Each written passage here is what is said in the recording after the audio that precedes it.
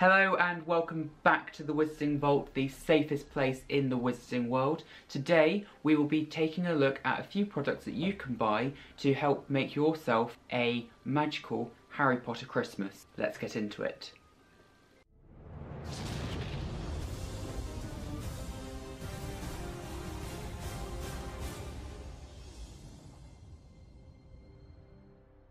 Okay, so to start off, we're going to take a look at a few products that I picked up from Typo when I was going around the shops. They've got quite a large collection of Harry Potter products which you can pick up. They're not very expensive.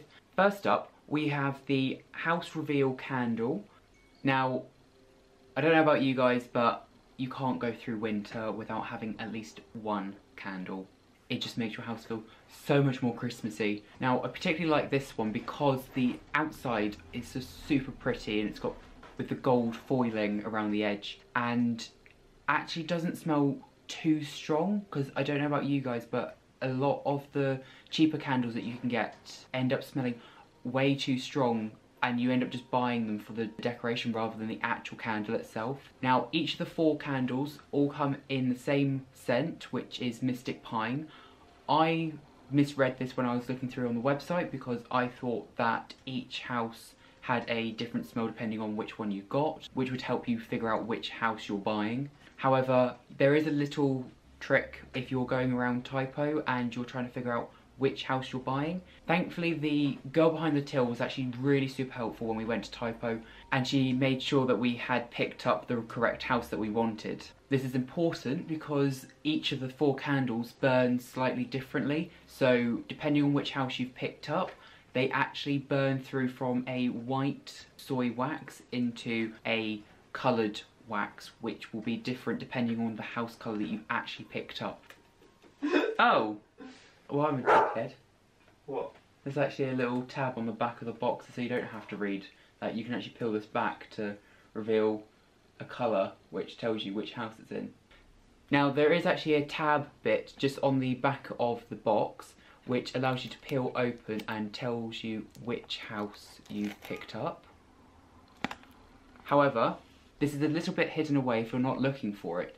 So I actually found it easier to just look on the barcode, and it actually tells you which house you've picked up.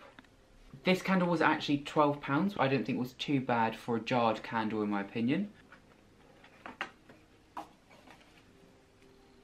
It doesn't actually smell that strong, which is nice, so it's not overpowering, because I know pine can be quite an overpowering smell. So just have some of these candles dotted around. You can get all 4 if you really want to, or you can just stick with the house that you're in. The next 2 items were these 2 crest ornaments. So we've got a Slytherin one and a Gryffindor one. So these were £6 each, and I thought they were quite good for the price that you paid. So I brought these instead of the ones from the Warner Brothers Studio Tours because they are of a lighter metal, and what I found with the ones from the Studio Tours is they actually end up bending the branches, whereas these ones I'm hoping won't because they're slightly lighter in weight.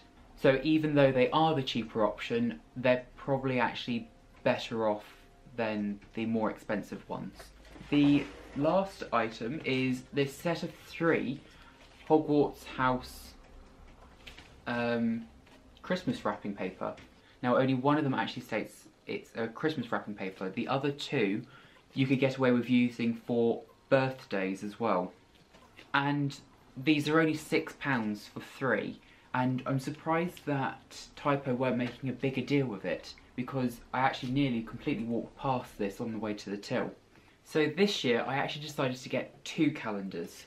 The first calendar is the Lego Harry Potter calendar. Now, because I used to work at Legoland, I would always see these calendars get in stock and they would sell out extremely quickly. Now, they are quite expensive if you don't get them when they're on sale. I personally think they are actually worth the money because they come with all of these Lego pieces, and it almost creates like a little mini Lego set once you've built it all.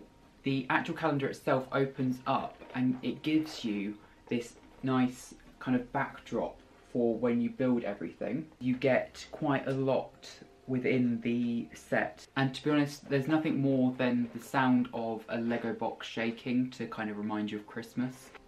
Now, the second calendar that I got was, this calendar is almost like a one-off purchase, because once you've got it, you can use this over and over again because of the quality of the doors. They actually close quite well. And that is the Harry Potter Christmas pop-up advent calendar. When you open it up, it has a pop-up Christmas tree with a picture of the Great Hall at Christmas, which I think is absolutely gorgeous. And within each of the doors is a ornament to place onto the tree. So when you're done with Christmas this year, you can then pack it all away and have it for next year as well, which, for the price and the fact that it's reusable, is really, really good. So I'm actually going to combine all of this stuff with some of the stuff that I've bought previously in other years.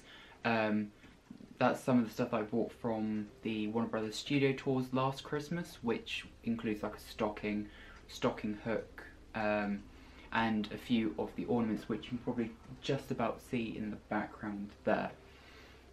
So I'm going to keep my eye out for any other Christmassy ornaments or trinkets that you could probably find lying around in little corner shops that might not necessarily be Harry Potter, but fit really well into a wizardy Christmas themed decorations. I'd love to hear if you guys have actually got any of this stuff that I've mentioned in the video, or if you've got anything lined up to get for Christmas. Leave it in the comment section below and let me know what you guys are hoping to get for Christmas, if any of the Harry Potter stuff out there that you haven't already got. So don't forget to like the video and subscribe down below, and have a Slitherific day from me to you.